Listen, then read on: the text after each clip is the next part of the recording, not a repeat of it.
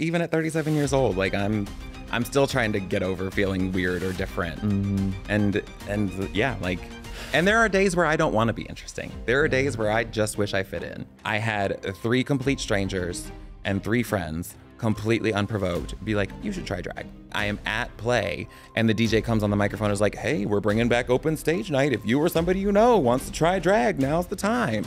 And so I was like, well, I mean, I guess it's the time to try it. Like, you can do it in your bedroom all you want, baby. Like, if you want to get painted, put on a wig and a dress and twirl around in your bedroom to Britney Spears, go off. I'm not trying to stop you. But like, what we're doing here in this room for these people only exists because of them. It was, what do you do? Why should I care about, you know what I mean? Yeah. Are you a man or woman? Are you rich or poor? Instead, I think we're starting to shift conversations to more just treating each person as like an individual, but we're all human.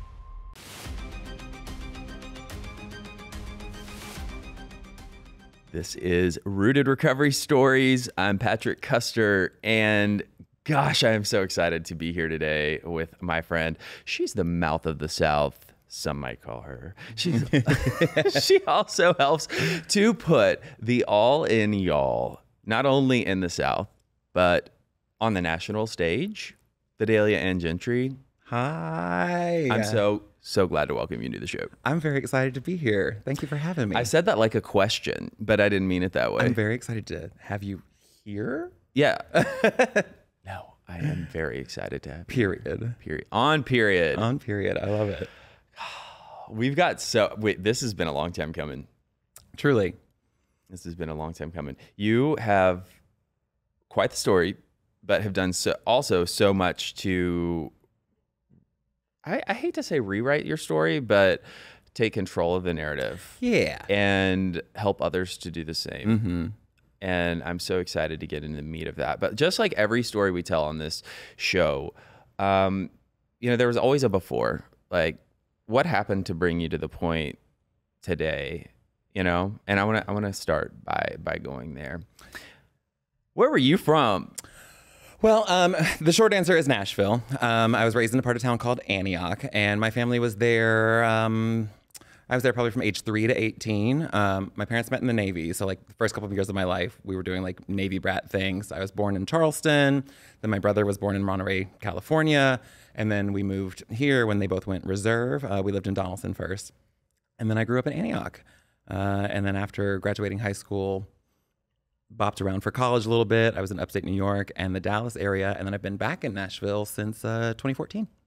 Wow. Mm-hmm. That was a very concise. Well, there's more travels that happen through there, but yeah. When you think back to your childhood, do you remember the first time that you realized you were different? I mean, there's the moment that we got to in one of the 3 therapy sessions I've ever been in. Mm-hmm. And the reason I stopped going is because the guy died. So that's for the next therapist to deal with. Oh, God. Yeah. One day we'll unpack that one.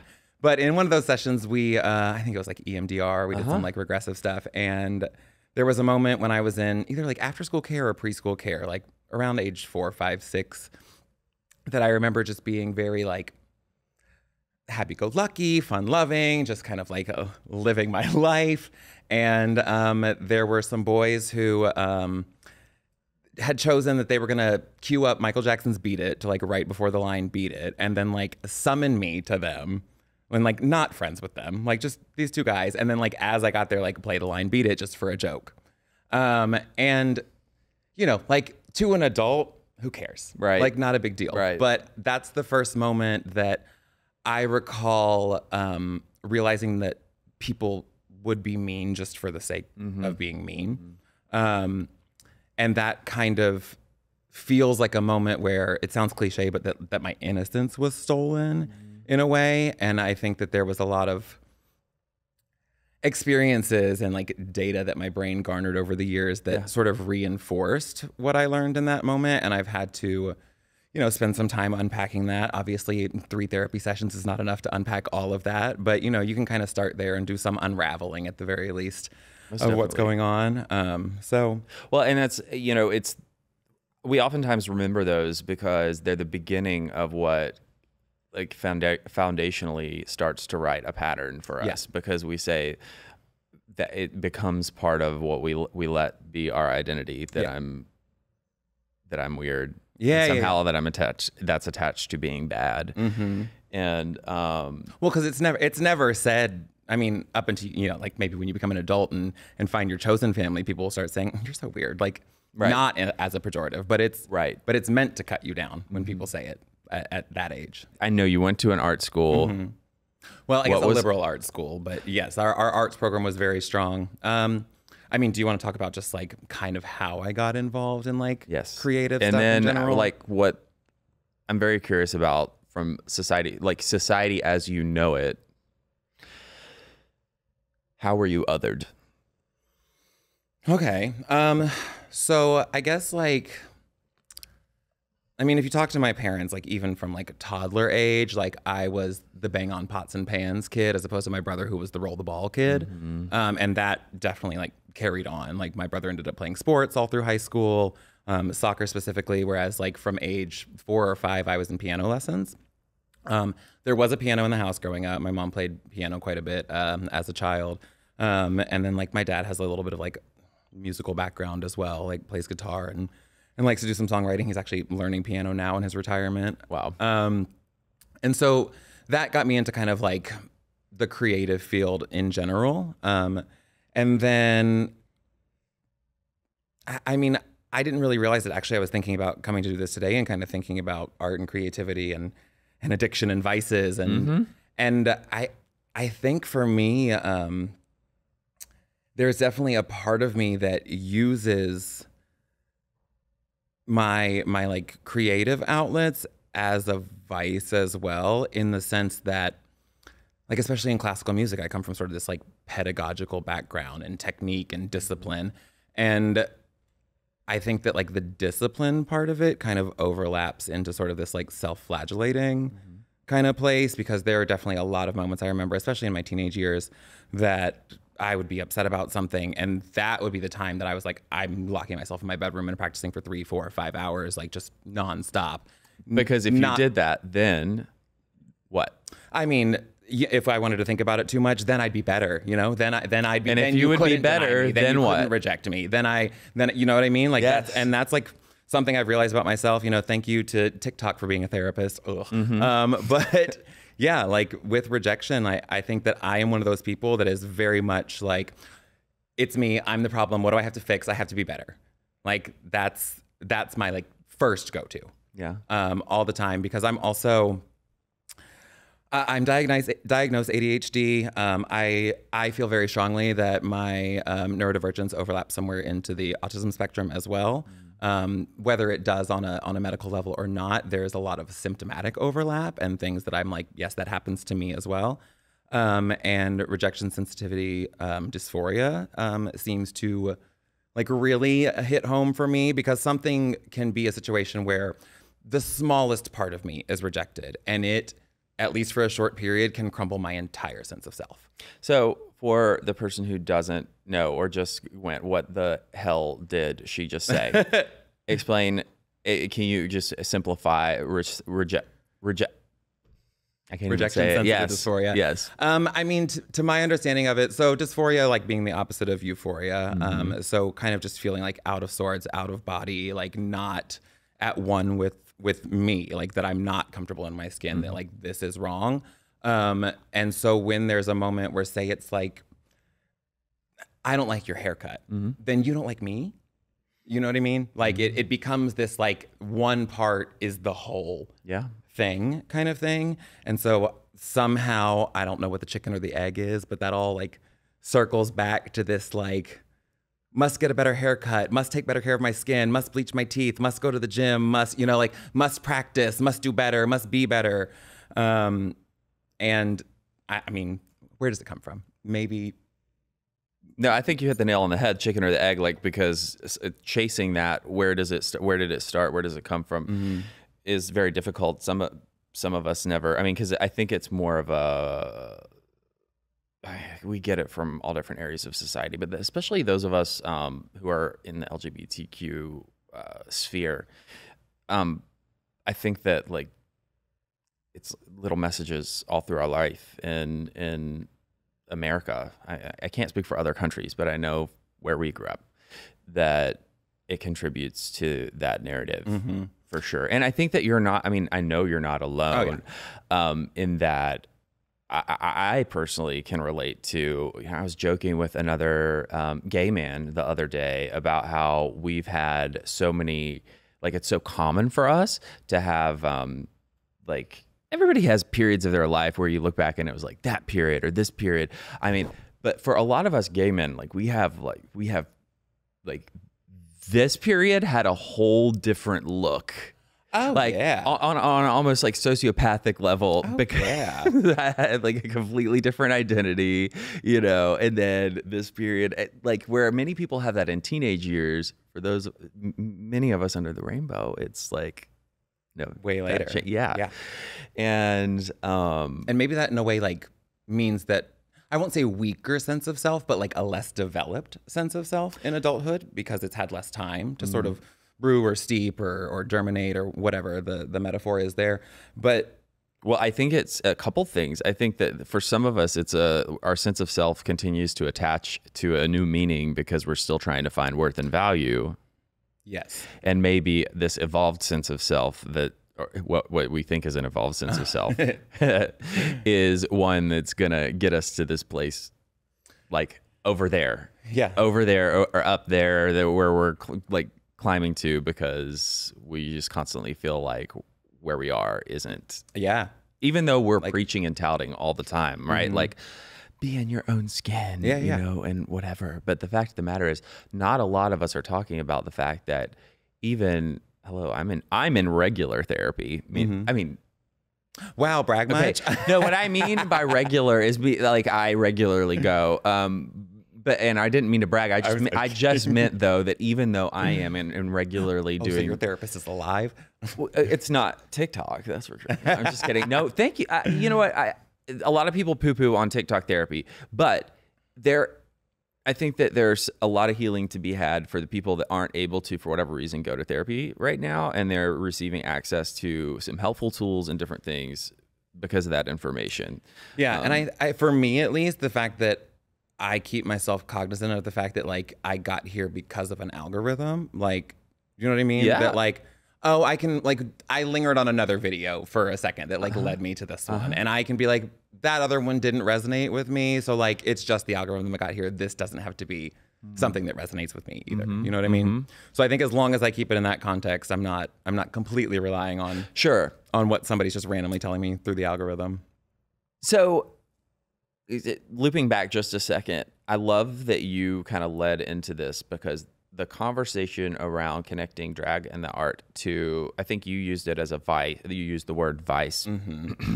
Being someone who I did drag once, it was terrible, and you're probably never going to see a picture of it, or at least it won't be public. Maybe I'll show you. But ooh, I say that to say, you know, obviously you have mastered the art and become very well respected for your craft. So I don't want to speak to this from a standpoint of, I don't know what it's like to be in your shoes, but this is a great conversation to be had. One that is drag in all its glory and for all that it is and for all that so many people through the decades have used it for, can be, like many things in creativity, leaned on in a way to step into a different persona, to escape, to numb, to avoid, right? But it can also be something that leads you to embrace parts of yourself that are really there that you would never do out of drag. And so I'm interested to hear about like what, from your perspective in the drag world, you see, and then also how has that played a role in your life? So I think for me, the biggest sort of factor in drag as an artistic medium that I'm like, that's why I continue to do it, is live performance, is being on stage in front of a live audience. And we kind of touched on like my background being like piano, and then like I have degrees in classical viola performance. Like I figure skated. So like being like on stage in some format, being in front of an audience, I think has for a long time felt like the most legitimate way for me to connect with other people. And and this is apparently something that like can be a through line for ADHD, autism, and like similar neurodivergence. There's a constant feeling, even when I am not like on stage, of being perceived. Like I jokingly call it main character energy, but like it's just like, can I just not like for a second? Can I just be just another person in a bar? And it's like whether it's actually happening that people are like actively perceiving me, or I'm just thinking that it is, that causes a lot of like social anxiety for me. And so I think being on stage in a situation where I have like the most control over how I'm being perceived, I think that's part of the reason that I'm happy there, or at least more comfortable there. Because I mean, I've had a lot of people in like, especially like the last 2 years, like people that don't really like know me from the drag scene have seen me on stage and been like, you like are really comfortable up there. And I'm like, yeah, I mean, for one, I've been on stage for 30 years at this point. Like, and ew, that I just had to say that out loud. Wait, you chose to say that out loud for the record. I know. It was the spirits that made me do it. Hallelujah. But so I think that provides me with like a lot of comfort. And then I really do enjoy it. And we were talking a little bit off camera beforehand, performing with Lizzo last year, it was 20 something, maybe 30,000 people, which is by far the biggest audience I've ever been in front of. And I mean, we were on stage for under 5 minutes. And that, like the rush that came from that, like, I mean, if they could bottle that shit up and sell it, like I would have a problem. Like I would have a problem, because that is good stuff. Like, okay, so let's separate and talk about for a second the being on stage and the adrenaline of that aside from drag, because I wanted to. I love that you are speaking to both of these, and I think there's a validity to separating them and talking about them each. Okay, so first, the rush of being on stage and connecting. I love that you outlined this, because I've been doing a bit more of this in my line of work as well, and people have been asking me, and the best way I know how to describe is purely that. Like, if you're doing what you love, connection for those of us who are either performing or doing something in the public eye, is one of the most true and in a way virtuous, I truly believe this in my heart, virtuous things you can do, when some people would look at this and say it's about vanity. It's about, right, that rush that you're feeling. To me, you're describing what it feels like to feel these windows and moments of full actualization. Is that not the goal, to find what your meaning is, where you actually feel the most connected because you're doing what you were fully called to do? Whether it's like doing or being or existing as like your truest self. Right.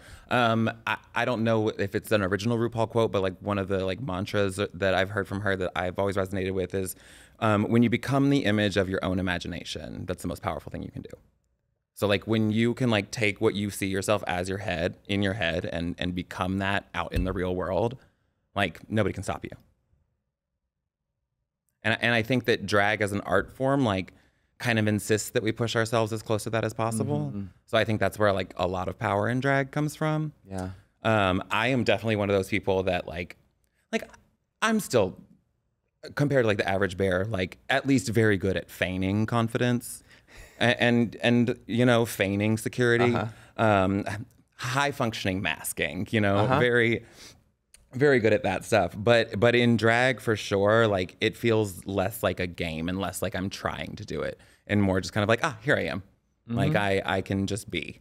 And like we can come back to this or take some time on it right now. I mean, there have definitely been conversations that I've been involved in, and then just kind of, you know, like little nudges from friends who are part of the trans community.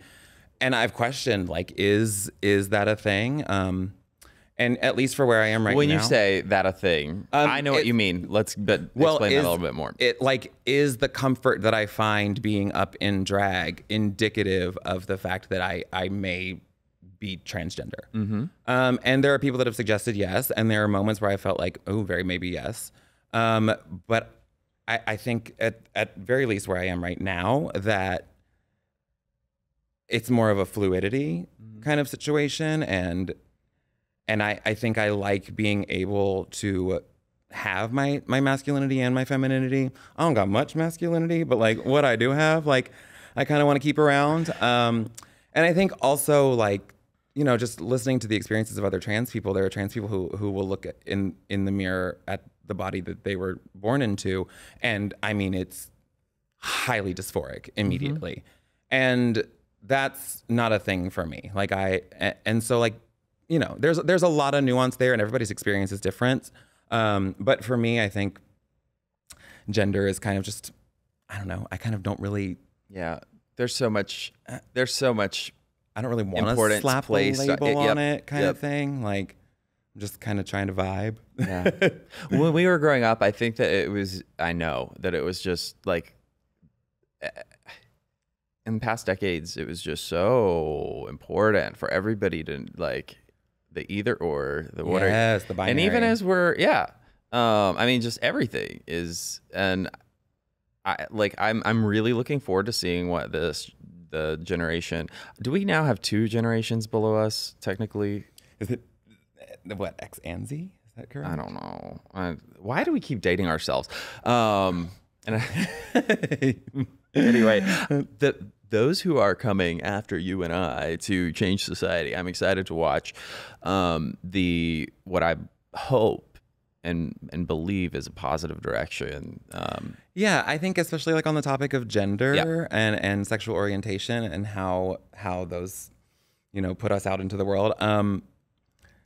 I think like the millennial generation, especially like the younger end of the millennial generation, like really kind of started that conversation. Yeah. And then whoever came immediately after us, I guess it's Z, right? Is it Z? Okay, yeah. I think it's just Z. Oh, there's Alpha. The babies are Gen Alpha. That's right. That's right. Yeah. I think that Z really like kind of took that conversation about as far as it could go, because I think it was still framed in this, not really a spectrum so much as like a scale. Like the Kinsey scale, like 0 through 6, but there's not like a 1.2 on it. You know what I mean? Right. And so I think that Gen Alpha, at least like, you know, in my sort of internet experiences with them, like the content that I see from that generation, they almost seem to be post-gender. Like, it's just, who cares? Right. Like nobody cares, like, at all. Like, we got way bigger fish to fry than like what's between your legs and what that means you call yourself. Like, and I think that that's kind of like on most things where we're breaking down a binary, we should be moving towards a spectrum, not a list. Yeah. There should be a lot of nuance and gray area.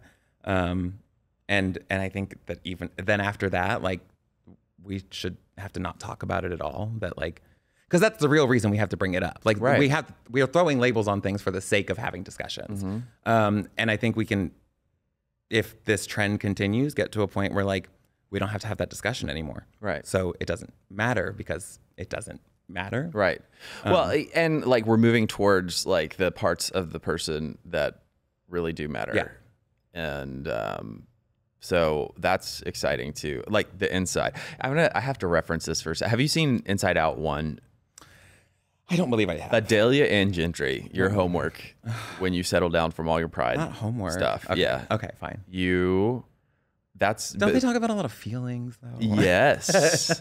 Yeah. And the second one just came out. And when I tell you, I'm like, because I hadn't seen the first one. So my boyfriend is obsessed with that movie and both of them now. And now I am too. But we watched the first one earlier this week and then went to go see the second one in the cinema. And when I say we both cried, I mean like tears rushing down. But I bring that up because, I mean, it's Disney, like, so you think like children, what have you, but no. These movies are like, you can be 90 years old and it's completely applicable because it's totally brings the like visual metaphor to all the things that make up your sense of self, your all the things about your personality, who's driving the boat, why they're driving the boat, at what times, and all those things. And anyway, the reason why I bring that up is because it's like to me, the antithesis of a binary, of a way that we have historically had conversations and said we need to identify or separate. Like, it was, what do you do? Why should I care about, you know what I mean? Yeah. And are you a man or woman? And, are you rich or poor? Yeah. And instead, I think we're starting to shift conversations to like how do you treat the waiters when we go out to dinner? And have you read any books recently? Like, like more just treating each person as like an individual, but we're all human. Right. Kind of thing. I mean, I know you're this way. You'll joke in a moment because you're so used to being on stage, but you also will jump right in and have a serious discussion and be like, okay, well, let's talk about that trauma, and I think that's something that like also too is so important, that like being able to do that and not shy away from it and be like, don't feel feelings, Yeah. This podcast is brought to you by Promises Behavioral Health. If you or a loved one are struggling with trauma, addiction, or mental health, we are ready to answer your questions and help you take that next step. Call our admission center at 888-648-4098 or visit us online at www.promises.com. Our team is ready and waiting to answer the call for help. But like, okay, so on the topic, like flipping the side of the coin real quick, I want to dive into the using drag, what we were talking about earlier. Using drag, and you said a vice. I want to reframe that because, like, that's your word. I just want to, but I want to say, like, I think that there's a spectrum of what people use it for, right? Oh, for sure.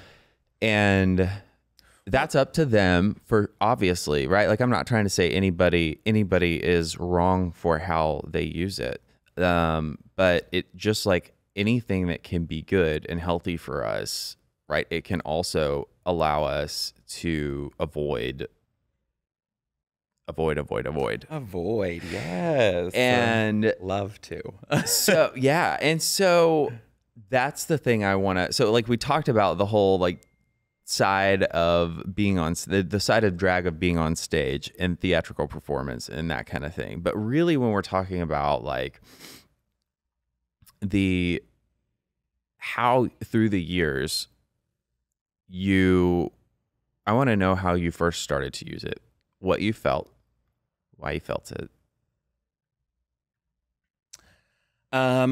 So drag I started about a decade ago. How? Like what led to it? A couple of things. So I had been back in town for about 6 months. I guess I had dabbled. Like there had never been an intention of like doing drag. Mm-hmm. I had been like put in some form of drag before / like for a bit on stage, gotten in a little bit of drag, but like 2014 was like the first time that I was like, okay, I guess I'm gonna like attempt to do drag. Like I'm gonna create a character. It's gonna be like a thing that happens more than one time. Yeah. Kind of situation. Do you remember the first time you saw a drag queen? Not Film like or real life? Not like the specific first moment, but I was 18 here in Nashville. It would have been at Play. Okay. Yeah. I don't. I mean, I guess maybe Mrs. Doubtfire would have been like an occasion before that, but that, I mean, doesn't really. I mean, it counts, but at the same time, it doesn't. It's not the same. Yes, it's drag, but it's not like in the same context of like creating this drag persona that like you build a career around, kind of thing. Right. Do you remember like when you first were exposed to drag, what you thought about it at that point? I think I was very enamored. I mean, I remember like Nicole Ellington Dupree and the Princess were both on Cast at Play at the time. Yep. There was also Versage. Her tagline was the Velcro Venus, Versage. Her specifically, I remember just like the theater that could be created by just like being one person with like makeup and hair and a big cot, like the space she could take up, the presence she could have as just one person through the art of drag. I think that was really stunning to me. And so that's like one of the first things. I mean, there's a specific like image in my head of her standing on the catwalk at Play and like twirling, and there's fabric just like covering the audience. Yeah. Like, we were probably there at the same time. yeah, like she was just, that was great. And then like Nicole Ellington Dupree is my drag mother, and I can see the resemblance. The way she connects to an audience, though, like, and like her lip sync and storytelling, like 1000%. Like that's something I've always tried to emulate in my own performances. I just recall, especially like, you know, when we were both younger, never left the stage not drenched in sweat because she was putting on a show. Yeah. And you know, again, back to the chicken or the egg thing. Who knows which became important to whom? But to me, as an entertainer, as somebody who gets on stage, as a drag performer, a musician, whatever, I do it for the audience. Like that's a relationship it's a social contract we've signed together. Yeah. To be involved in this conversation. And so anybody that I see, like an artist who very clearly has a similar respect for their audience, I have a lot of admiration and respect for. Yes. Because I think that's like one of the first boxes you've got to check is understanding that like without them, this isn't here. Like you can do it in your bedroom all you want, baby. Like if you want to get painted, put on a wig and a dress and twirl around in your bedroom to Britney Spears, go off. I'm not trying to stop you. But like what we're doing here in this room for these people only exists because of them. And like if you don't see that, then like what are you doing? Yes. You know? If you don't sell any tickets, who cares? If a bear shits in the wood, no one's around to see it. Yeah. Did it shit in the woods? Is that the thing? I don't know. I might have just made that phrase up. But. No, but you just like, you said some things just there, and that. Yeah, and I think there's power there. Yeah, and I think I'm passionate about it because I've seen enough people who that's clearly not their POV taking up space where there are people who want to be there. And that's always frustrating to see. And that's showbiz, kid. Right, you know? it like, is. That's showbiz. But I have to throw in there that there is so much. We say this so much. The straights, the straights have football. We have drag. And listen, I hope I didn't offend anybody or I offended everybody equally in that statement. But, you know, as a PR stunt, the best you can hope for is 50-50. Oh, okay. And sell a t-shirt to both of them. I hate Patrick Custer. I love Patrick Custer. That's great. Okay. Hey, that's what Pepsi and Coke are doing. Can we get those printed soon? That's smart. Thank you. Yeah. But you just threw me completely off my... just what I wanted to add to that piece of what you were just saying is that I view it as so much more. Every single time a queen gets on stage, there is a mantle of, I don't necessarily say responsibility, but a privilege that they have because they're doing something transformative, magical, spiritual in a sense, because there is a transmission of love, acceptance, taking up space, beauty, owning. I mean, like there's so much just in showing up and being. To add on to like what you just said already, like there's so much there that the audience gets to receive, and it might mean something different to every single person there, that they walk away with more value than they came in with. They're reminded that what makes them feel weird outside is actually what makes them shine and what makes them special. And yeah, it's what makes you interesting. Yes. Like like big time. And honestly, I have to remind myself of that like all the time because like even at 37 years old, like I'm still trying to get over feeling weird or different.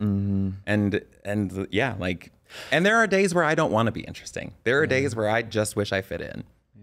I mean, I'm glad that that wish has never come true. Right. But like, there are days where I'm like, oh God, what's it like to be normal? Like, and is normal even a real thing? It's not. Like, That's why the minute I say, every now and then I say it on the show, and I'm like, in real life, I almost gag when I say it too, but I hate saying it when it's memorialized. But yeah, no, normal's not a thing. And whenever you attribute normal to, especially heteronormative, whatever, I like, that's perpetuating the stuff we grew up with, which we're getting rid of. You got to remember, you know, Debbie Reynolds giving us in Halloween Town, oh my dear, being normal is vastly overrated.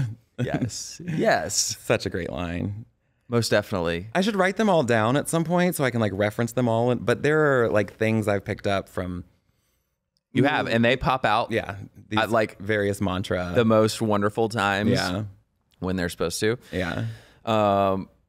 It's absolutely great. I want to say on this topic, this is so relative to our show and where we are in the conversation right now. You are the first drag queen we've had come on the show in drag. We've had two others, lovely queens that we interviewed a few years ago, but we've never had anybody show up in full drag. And you're welcome for the beauty. Thank you. It is not lost on us the amount of if you don't know, the amount of work that goes into putting on full drag is not for the faint of heart. And it's a lot. And it's uncomfortable. It's much appreciated. But you and I were talking about, and one of the reasons why I really wanted you to come is not because your value only lies when you're in costume. It's because for us on this... Now I'm thinking about it like that. No, I'm kidding.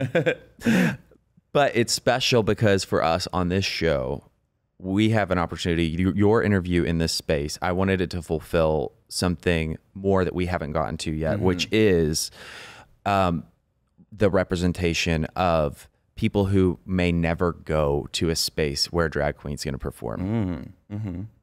The wonderful, the internet is spreading things. Many people of our audience viewers, if you're never going to go to a place where you might see a drag queen, but you're going to hit play on this, I'm so glad that you're getting to see Vidalia, because what a beautiful soul and what a beautiful thing and fascinating and all the things. It's very special to have this. Representation is absolutely everything. And so thank you for putting the effort into showing up today as this part of you. Absolutely. It's my pleasure. And I really appreciate that because I mean, you kind of hinted at it, but in the last year, especially, the media machine has brought drag to the forefront in a way that maybe is not positive for a lot of people, especially.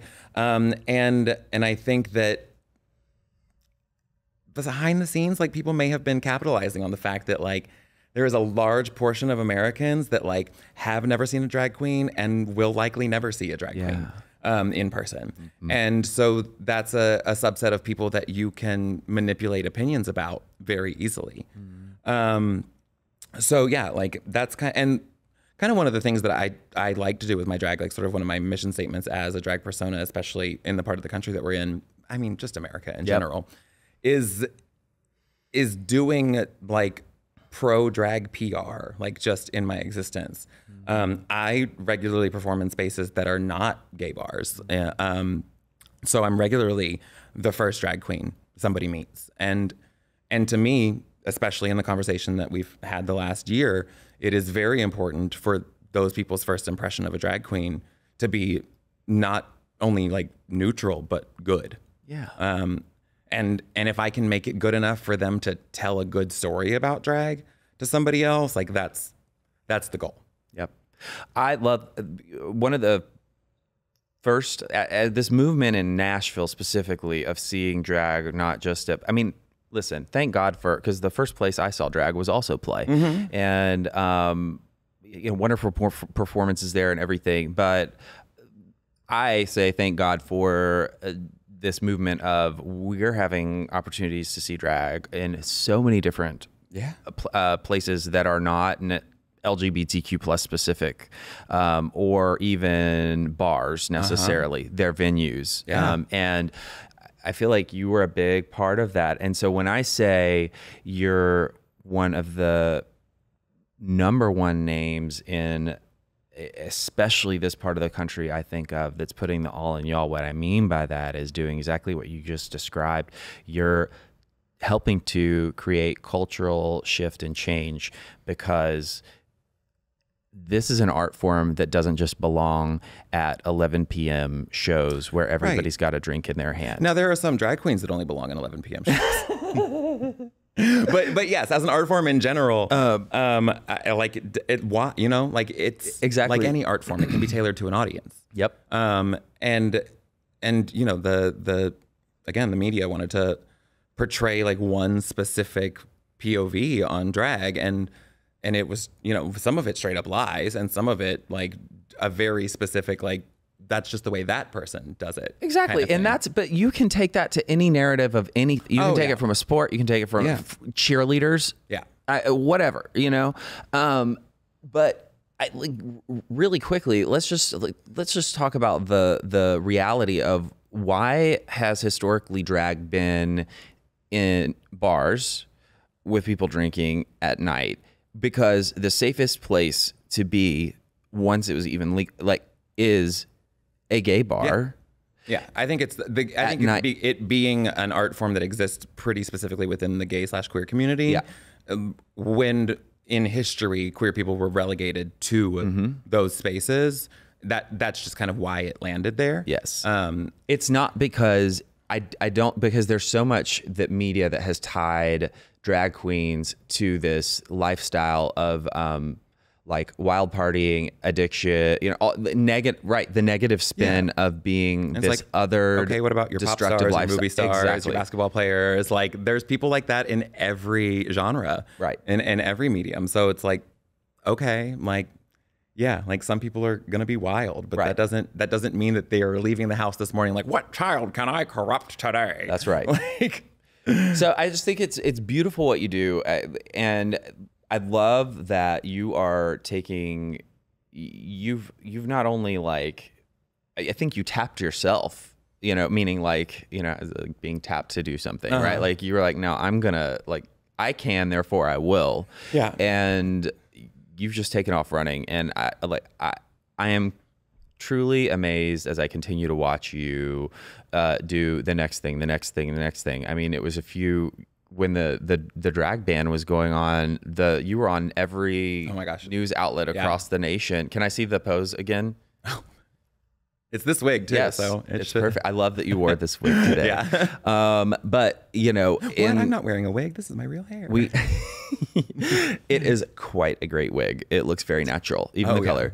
So real. But we all deserve love. We all deserve freedom of expression, of speech, I mean, like, and so thank you for doing what you've done. Oh, yeah, you know, I want to get back, because we kind of wound around there, back to why your first exposure to drag were leading up to why you decided to start. So specifically, like 10 years ago when I started, I dated this guy like right when I moved back to town, which like I told myself I wasn't. So like silly me getting into like a relationship like the minute I got back to town. And then as we were kind of fizzling, he was kind of already seeing this other person who happened to be a drag queen. So I met this drag queen through that. And then, as gays do, then went on a date with that drag queen.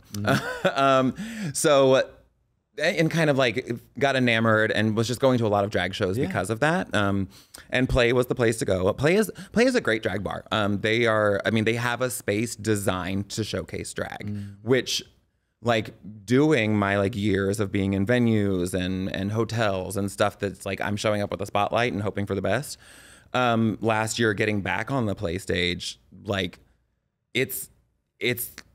I mean, like, not to say anything bad about anybody working there, it's easy. like comparatively. It's easy to feel like you look good when there's flashing lights and fog and a spotlight and a great sound system and you're elevated up above. Like, it's much easier to look good when you're in a room designed to showcase it. Right. And so Which, if you don't know, across the country, I mean, you were hinting at this, but like many/most of the stages that our drag performers get to perform in are nothing like they were an afterthought. We're spoiled here. Yeah, like I didn't know that until I had traveled and seen drag in many other big cities, and I'm like, because everywhere else it'll be because they built a dance bar or they built a gay bar, and then they're like, oh, I guess we're gonna have some drag, and they'll shove a little 4x4 stage into the corner. Yeah. Whereas Play, like, very clearly was like, we're gonna have a dance space and a show space. The show space is designed to showcase drag. It's going to be a drag bar, and I didn't turn 18 until after the Connection closed, but like the stuff of legend in gay Nashville. And I think that there was a little, I mean, in Nashville drag history, like if I had a time machine, like I would go see a lot of that. Yeah. Because you can't tell me that a heterosexual told Dolly Parton and Porter Wagner to dress like that in the 70s. Like, because they didn't. And we had drag going on in Nashville at the time. Right. And then the 90s, I mean, the few little video clips you can find on YouTube of the Girls at Connection in the 90s, they were doing stuff here in Nashville, Tennessee in drag that people are not doing today. Like, I mean, just nasty, just so good. Yeah. When you say nasty, I understand what you mean. Nasty meaning like, nasty, yeah, like really talented, like really good. Yeah. Like, yeah. And so when we have that sort of framework here, I mean, partially I think that's a reason that it's so important to have more than just an oral tradition and an oral history. Yes. So that people have broader access to it in future generations, so they know where they come from and they know what they're building on, rather than regularly starting from scratch. Yep. But having that here, I've kind of lost the plot a little bit. No, you're going right along the plot. Oh, I think that that kind of having that history there, like, yes, Play is in the current moment, like what kind of like set us up for this. Now we're in these other venues and broadening the Nashville drag scene. But there's still stuff that came before Play. Like, it's not brand new to do high quality drag in Nashville by any means. And that's not saying that anybody's done a bad job with it. I think that it's just like a history we have to honor. And I love that we're getting to talk about this and honor it during, like, this is our 36th Pride in Nashville. The first Pride we celebrated was merely a parade, and it was 88. Yeah, over by the Parthenon. Is that right? I don't know. I think they like, but marched that's over there. If you say so, yes. And it was 2 years after I was born. It's like boggles my mind that like I was alive during a time where there wasn't even a Pride at all in Nashville. Yeah. And now it's, you know, breaking records. Yeah, it is. It's a 2-day festival. Yes. And so, okay. Yeah, it's really great. I want to cover this because I don't want to miss. I want to really flush through the parts of your story that are so important. Going back to how you decided. So you got into it because you were exposed, and then further exposed through going to those shows that I was talking about, exposed to other drag entertainers. And then, I mean, when I look back at my life, there's so many times that the universe was just like, "Here, stupid, this is for you." And this is one of those times. I mean, there was like, in my head, I'm being very sincere and honest about these statistics. In a week's period, I had 3 complete strangers and 3 friends, completely unprovoked, be like, "You should try drag." And I mean, like, when the universe is screaming at you that loud. And then in that same week, I am at Play, and the DJ comes on the microphone and is like, "Hey, we're bringing back open stage night. If you or somebody you know wants to try drag, now's the time." And so I was like, well, I mean, I guess it's the time to try it. Yeah. And, you know, so I like went home. I had just moved back to town, and I spent the first year back in town living with my parents in Antioch, and went to Walmart and spent way too much money on all the wrong makeup. And, you know, like sat in my bathroom and practiced makeup for about a month before the first time I was on stage. And then, you know, had that first night. It was, I think December 27th, 2014. And like, it was the stage for me. It was the fans. It was the being on stage, the audience. I think also like, you know, getting to connect in a medium that's adjacent to music was something I enjoyed as well. I was also like at that time very much looking to, as an adult, like plug in to a gay because I had finished my master's in Texas at like age 23. And then just kind of like bopped around. It took you that long? Oh yeah, right. And then like just kind of like bopped around the Dallas area for like a couple years after that. But like didn't really like settle down. I wasn't in the mindset of like, I'm going to live here for a while. Yeah. So I went to the gay bars, but I wasn't like, I'm going to make gay friends, you know? So I moved back and I was like very much like, I need to find like my community. And that I think also that there was like a sense of community that I already saw there was very enticing to me as well. And then I kind of haven't looked back. And so the doors that were open for me then were those open stage nights that were once a month. I didn't miss a single one for like a year. And then they started being twice a month and I did every single one. And then got thrown into a pageant about 2 years in and like won that and then had to go to nationals for that and like place top 12 at that. And it's like, if I'm going to do it, I'm going to do the best that I can with the tools I have available at that time. So then, you know, I was like, okay, well, I did the best that I could. And now, like, I would go back and do so much better, just because I've developed tools. And I love resources. that you just went back to your perfectionism, and letting it come out. I wanted to compare contrast really quick, linking back to your perfectionism and the pageantry and how you'd go back and change things differently. You know, we talked about earlier about how you, in all these other things and, you know, scholarly activities and what have you, you know, when you felt that sense of self not being there or value not being there, you would go and do whatever 10 times. What else can I add to my What resume, else can you basically? be more, try and be more perfect to bring value or whatnot? And I'm curious that like it pops out now and you're like, I would go do so much at the drag thing. But in the moment when I'm asking you about what that was like, why you chose to, when you think about your heart and what was happening in that connective space, right? Like the window of opportunity was there. People were calling on you saying, why don't you try this because it feels like it's a fit for you? And you said yes, because obviously there was something there. But like, was that the first time you were really getting to express yourself in a way that was embracing the you and not the perfection? Yeah, because I mean, like piano, figure skating, viola, like all like very codified, very like there is a system passed down from the people before you. They're like very disciplinary and so drag is very kind of the first time that it was like, yeah, like you can go learn something. And I will say, like, because of that background, I have a tendency to be a technician first and an artist second. And so like that's kind of how I approach drag, is like, let me learn the techniques, but without being put into a system that was rigid. I had so much more freedom as an artist to just kind of like make these choices and like fail on my own. And I hadn't really thought about it until right now when you say that, but there are a lot of moments in my drag history where like somebody who knew better told me. I couldn't be told though. And you know, like maybe a little regret and like, oh, like maybe I could have learned faster, or maybe that would have been a great tool to apply earlier, or like, shit, like I was told this 5 years ago. Why am I just learning it now? But I think now that you say that about my perfectionism, I think I needed to be able to be like, no, this is the way I'm going to do it. Even if it's wrong, it's my way today. And I know that like, oh, wow, this is thoughts that I'm having for the first time a little bit. I think I really like truly love music and the viola. And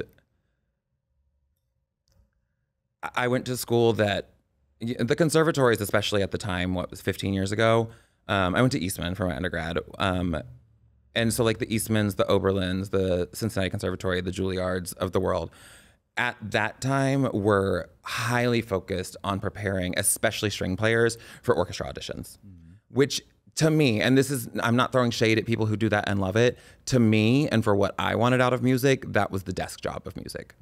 That was the 9 to 5 of music. Because I mean, you don't make a ton of artistic choices, if any at all, in that context. And I'm not sure I knew that was going to be frustrating to me when I got into that track. Yeah. I think I had some thoughts about, wow, I really wish I was in a little bit more of like a solo path, maybe around like my senior year of my undergrad.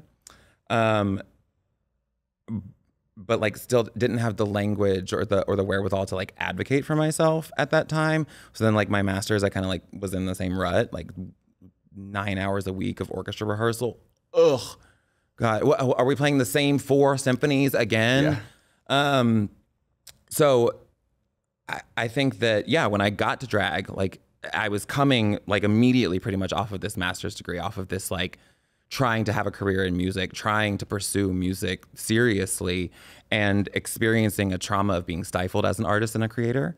And again, like I'm just like, this is coming to me like right now. So it's interesting that you say that, because I think that drag really was like the first time that as an artist from like age 5 to 27, that I had found a place that I could just dabble and just be and experience and try. And so I feel like that probably fueled my protectiveness of that energy. Yeah. You got to express yourself like that. It doesn't sound to me like there was an outlet in your life. Like your life was all the scholarly things. So therefore, until you found an outlet that you could say, this is a bucket for me that is one of those, and there weren't limits for you, and you look back and you're like, but I made this mistake, you couldn't tell me anything and whatever, that was part of the beautiful journey. Oh, yeah, yeah. You know what I mean? Like, you are the person you are today because of all the mistakes you made, all the things you had, the lessons you had to learn the hard way, or the way that was just supposed to happen. And God, I'm so grateful that that all those things transpired just the way that they did, because you wouldn't be changing our community and the nation the way that you are if it hadn't been for that, in my opinion. And so I am just so grateful. I want to ask you for, you know, as we're talking about, I'm thinking of a theme for our whole conversation today. There's so many, but like when it boils down to, it's like finding worth and value in yourself and embracing that, and refusing to just settle. What would you say to the person that has identified with parts of your story that's like, I don't know where in life, you know, like I'm flailing even though I feel like I'm being perfect in all the ways that I should be. I haven't found that outlet. I don't know that it's like exactly the answer you're looking for. There's a very recent addition to my mantras list, draft mentality, which like Ellen Tift is a songwriting teacher at Belmont, that she came across my TikTok with that, and talking more about like songwriting, and just that like as an artist or as a human in general, like it doesn't have to be perfect to be put out there. That's going to be our title, folks. Like it, you know, and so I don't know, like it's been very helpful for me. I am sure that at some point I will screw it up in my perfectionist way and be like, oh yes, I have so many more chances to fix it. And so right. But like, and that's the same words regardless. Like you have more chances to fix it, but like I have to just make sure that I don't do it too many times. I feel like you don't need to add a damn thing to that. And I'm going to just, but I want to add to what you just said, because it's about you. You said it doesn't have to be perfect to be put out there. And bringing it full circle to the beginning of our episode, where you talked about how so much on the stage you feel like people say you seem like so put together, but you know they don't know. I would beg to differ that your persona, especially when you get on stage, is one of like you really embrace all the things that, like, if you say something sideways that comes out of your mouth, you do what I think that when we talk about like what are you called to do to be a real connector on stage, to change people's life with when you have the gift of a microphone, it's you make them feel comfortable in their own skin because you yourself are like, I'm going to embrace that weird side of me that just said something wrong and we're all going to laugh about it. Yeah. I'm immediately disarmed and feel welcomed into the conversation and feel all that much more right where I'm supposed to be in my skin, in the place that I'm in, and like we're a family and like I belong. And I love that about how you present. So that's my way of bringing what you just said full circle. And thank you for all of you. Oh, well, thank you for having me, and you're welcome. I'll do my best to try not to hide any of all of this. So Awesome. Thank you so much for being here today. Absolutely. Thank you for having This me. has been very special. Yeah, you almost got a tear out of me. I got a little misty. No, there was one. It was on this eye. So we're going to, this camera, if you can find it, I think it was minute 4. No, I'm just kidding. With that, we're out of time, but thank you so much. This has been such a treat. Thanks, Patrick. Yeah, absolutely. And happy Pride to you. Happy Pride. And everyone else. At Stonewall, no one died. That's right. It's so true. Yes. Happy Pride. I'll cut us out the way I always do. It is never too late to start loving yourself, and you're always only one decision away from a completely different life. So true. This podcast is brought to you by Promises Behavioral Health. If you or a loved one are struggling with trauma, addiction, or mental health, we are ready to answer your questions and help you take that next step. Call our admissions center at 888-648-4098 or visit us online at www.promises.com. Our team is ready and waiting to answer the call for help.